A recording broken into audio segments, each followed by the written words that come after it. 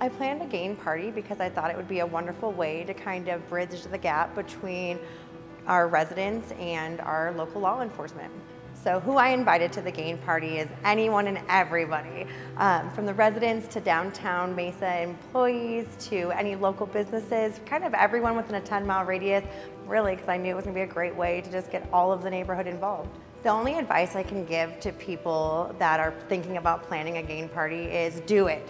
It is so much fun. It's great marketing, it's great publicity for the local enforcement as well as for your own community. Like, what does that say if you're able to sit here and break bread with our local enforcement and the community? It just shows that there is not that separation. We are all in this together.